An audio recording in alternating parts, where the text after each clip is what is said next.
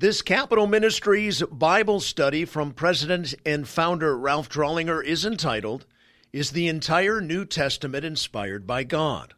Our introduction.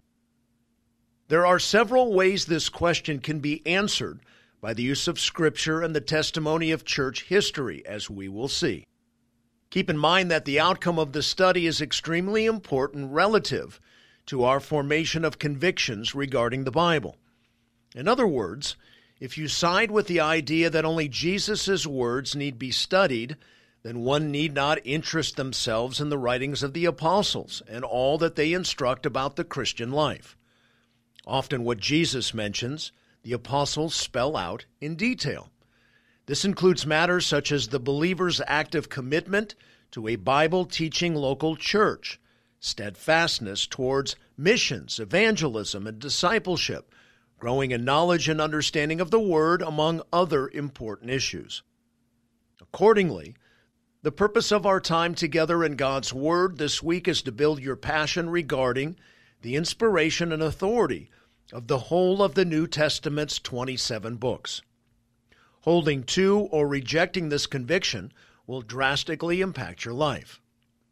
When Paul said to the Ephesian elders whom he had ministered to for over 3 years, I did not shrink from declaring to you the whole purpose of God, Acts 20:17, he knew how spiritually thwarting and damaging it was to starve a believer from the spiritual food they so desperately need from the Bible.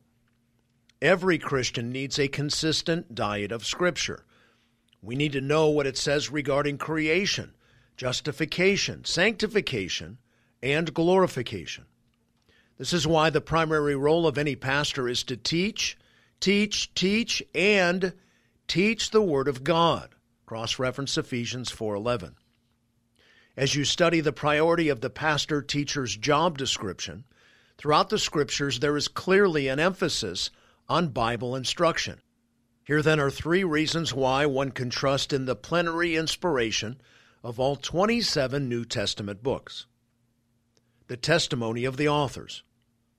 If the whole of the New Testament is to be taken as the authoritative, infallible, inerrant, plenary inspired oracle of God, in addition to the Old Testament, then it would follow that the writers whom God spoke through would testify to their being used in that way. They did.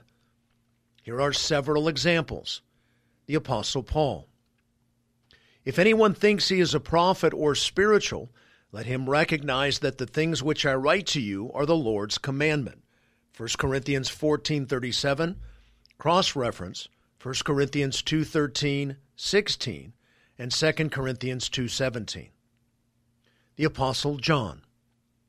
The revelation of Jesus Christ, which God gave him to show his bondservants the things which must soon take place, and he sent and communicated it by his angel to his bondservant John, who testified to the Word of God and to the testimony of Jesus Christ, even to all that he saw.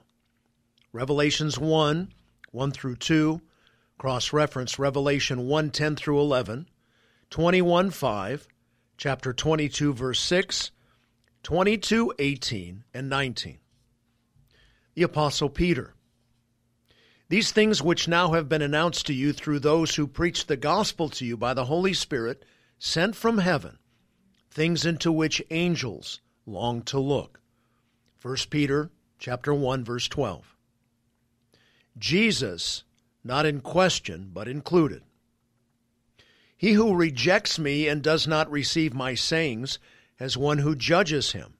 The word I spoke is, what will judge him at the last day? John 12:48. Peter testifies of Paul.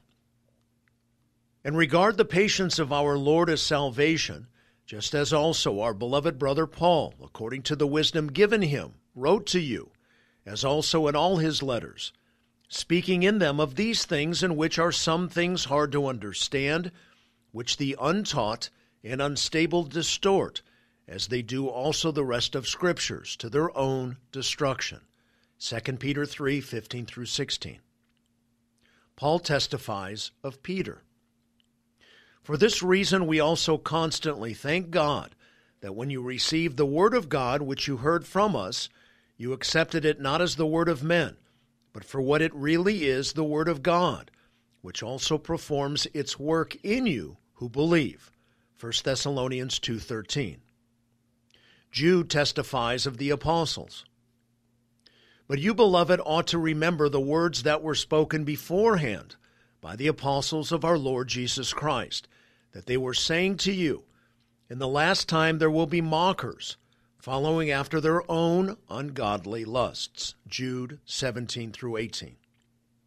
In a broader sense, both Paul and Peter attest to the total inspiration of Scripture in their letters. Here are several passages. 2 Timothy 3:16. All Scripture is inspired by God and profitable for teaching, for reproof, for correction, for training in righteousness. It is worth noting that liberal theologians interpret this important passage incorrectly. Misquoting Scripture, they teach all Scripture inspired by God is, which leaves open the possibility that some Scripture is not inspired by God, implying that it is incumbent upon man to figure out what is and what is not. However, similarly constructed passages in the Greek New Testament, Romans 7:12, 2 Corinthians 10:10, 1 Timothy 1:15, 2:2 and 4:4, as well as Hebrews 4, verse 17, indicate very convincingly that, from a grammatical perspective, such a translation is impossible. All Scripture is inspired is the proper translation. Peter adds in 2 Peter 1, 20 through 21, but know this first of all, that no prophecy of Scripture is a matter of one's own interpretation, for no prophecy was ever made by an act of human will, but men, moved by the Holy Spirit, spoke from God. What inspiration really means? Number one, it does not mean that writers were inspired. Specifically, it's not the writers, it's the Scriptures that are given by inspiration of God. It is all Scripture, graphe, that is inspired, theopneustos, or God-breathed. When speaking and scripting apart from the penning of Scripture, the writers of the New Testament were human and subject to fallibility and inaccuracy. 2. God worked in unison with the writer's mind. Sometimes God dictated through them, Jeremiah 1:9, "Behold, I have put my words in your mouth," but most often he utilized the personality of his prophet or apostle. Note the following quote, "But as clearly seen in Scripture itself, God's divine truth more often flowed through the minds, souls, hearts, and emotions of his chosen human instruments. Yet by whatever means, God divinely superintended the accurate recording of his divinely breathed truth by his divinely chosen men. In a supernatural way, he has provided his divine word in human words that any person, even a child, can be led by his Holy Spirit to understand sufficiently to be saved. 3. Only the original autographa were inspired. However, the fact that none of the original manuscripts are in existence today does not pose a problem. Copying scribes could and did err.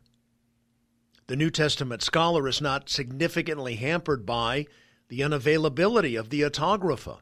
However, because of the science and art of textual criticism, the abundance of manuscripts of the New Testament, or portions thereof, and the earliness of their dates in relation to the original compositions places him in a better position to know precisely what was originally written than for any other ancient writing. It is also important to comment on this quote of 2 Peter 3:15 through 16. Since this is such a strong and straightforward passage of the Apostle Peter attesting to the Apostle Paul's writing of Scripture, again, graphe, many liberal theologians in their biased desperation have attempted to discount the epistle's authority by questioning its authorship by Peter and by vastly pushing back the date of its writing. However, the 20th century attempt to diminish the book runs cross-grained to 2 Peter's inclusion by the leaders of the 2nd century church with the other 26 New Testament books. The testimony of the second century church. The last book of the New Testament to be written was the Apocalypse, or as we better know it today, the book of Revelation. It was written by the Apostle John around A.D. 94 through 96. Thus, the era of the first century church came to a close, and the writing of the New Testament was completed. Many of the New Testament books were known as encyclicals, meaning they were intended for more than one audience to read. Some of the 27 books would become encyclicals as the various papyrus manuscripts that contained the New Testament books were passed around and recopied as they circulated from church to church during this period. Importantly, they were immediately viewed as authoritative because, in addition to Christ's words, the apostles had always been seen as Christ's representatives, having been appointed by him.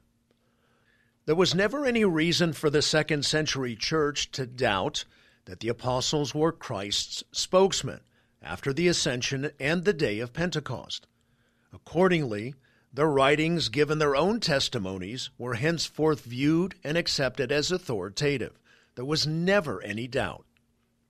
This fact is further and convincingly witnessed in that the apostles' writings contained commands in them to be read in the church services, in that the early church patterned their services after those of the Jewish synagogues, where the reading of Scripture was preeminent.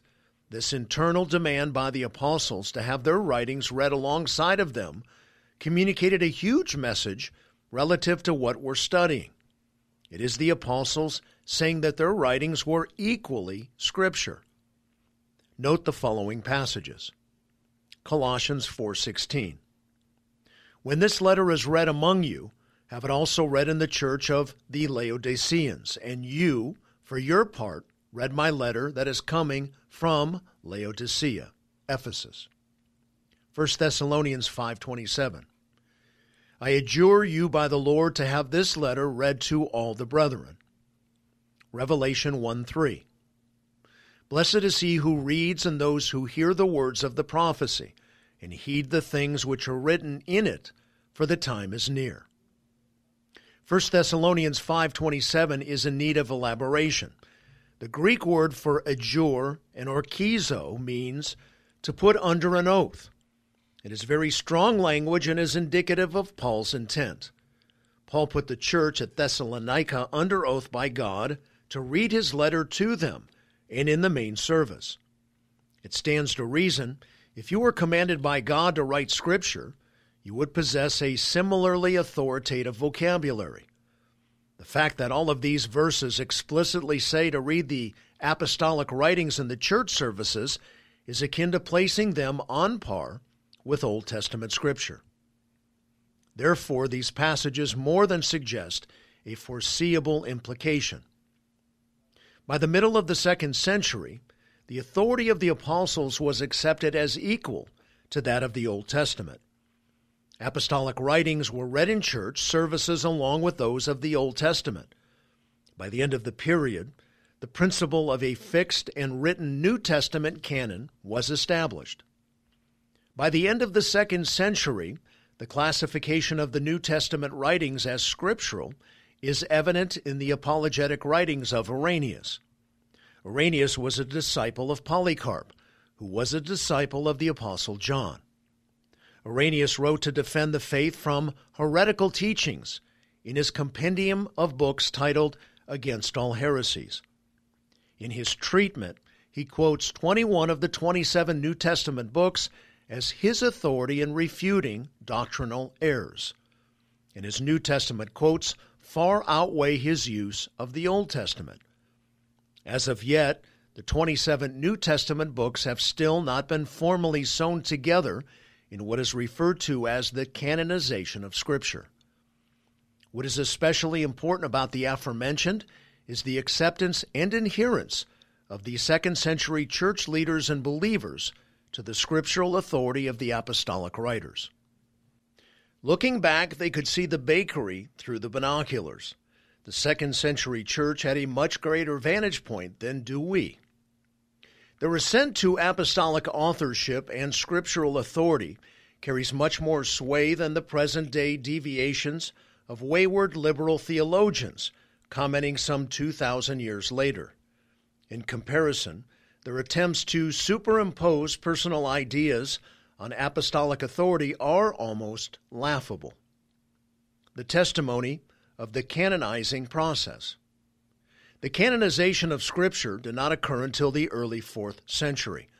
From AD 200 to 300, everyone in the church knew of the basic contents of the New Testament and continued to view them as authoritative, although precise limits had not yet been defined. Prior to discussing the actual formalizing of the canon, it is essential to point out what the word means.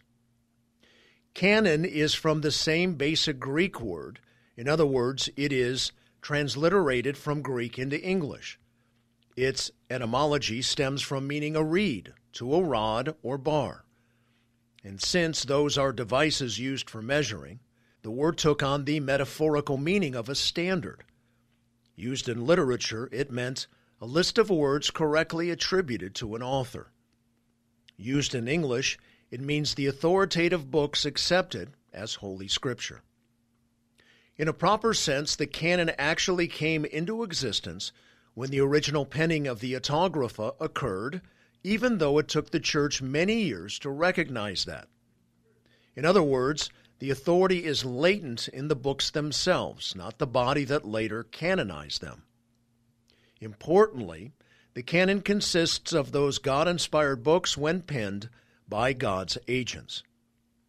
Although much more could be said historically about the authenticating events that led up to the official recognition of the canon of the New Testament and more of the authenticating aspects of the 3rd century, for the sake of brevity, we will cut to the chase. Diocletian was the Roman emperor during the turn to the 4th century. He was a vicious man who ordered all religious books be burned in his attempt to have everyone worship him as God. The risk in hiding a copy of Scripture was personal death. One person who lived through the ordeal was Eusebius of Caesarea, AD 270 to 340. He was a respected church leader and historian and spent a great amount of time and attention to the canon. The future of the Scriptures was at stake. In his book, Church History, he speaks much about the subject of the canon. In 313, Constantine conquered the Roman Empire and declared Christianity as a legal religion. Soon thereafter, he commissioned Eusebius to make him 50 copies of the New Testament. Eusebius followed through, and this led to the actual sewing together of the books of the New Testament. Until this time, the New Testament existed in various codices, and the criteria for determining which books would actually be in the canon had not been solidified. Eusebius may be credited with achieving that amongst the church leaders. Athanasius then completed Eusebius's work. Therein the extent of the New Testament is codified and ratified by the Church Council of Laodicea in AD 365. The pronouncement of this gathering read, "Psalms composed by private men must not be read in the church, nor books not admitted into the canon, but only the canonical books of the New and Old Testaments." Following this gathering was further ratification by church leaders throughout the world, and in 2 subsequent church leader councils, the canon was further verified and ratified. The second councils were the Council of Hippo in AD 393 and the Council of Carthage in AD 397. It is in this latter council that Augustine said, "It is decreed that nothing except the canonical Scriptures be read in the church under the name of divine Scripture." Of the New Testament, the 4 Gospels, Acts, 13 epistles of St. Paul, the epistle of the same to the Hebrews, Peter 2, John 3, James, Jude, Apocalypse, states Westcott. General accord with this decision was evidenced in the practice of all the churches from that point on. The New Testament was now canonized. The latently authoritative writings had been recognized as such, collected and bound. The church had assented unanimously, recognizing them for what they had always been from their point of origin, God's oracles. Our summary. To say that the only words of Jesus in the book of Mark are worth reading is to starkly and blindly obliterate the testimony of the New Testament writers, the testimony of the 3rd century church, and the testimony of the canonizing process. It is to commit intellectual sin, to side with liberal theologians, and it surely leads to an immature Christianity, if not heresy, in your own life. This spiritual immaturity is clearly seen in Markan adherents. They are characterized by thwarted personal growth in Christ and all that he expects of his called out ones in terms of a high view of the local church, evangelism, discipleship, missions, stewardship, and the like.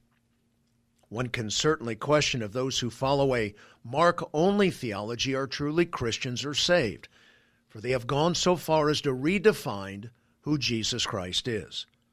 Theirs is not the Jesus of the whole Scripture.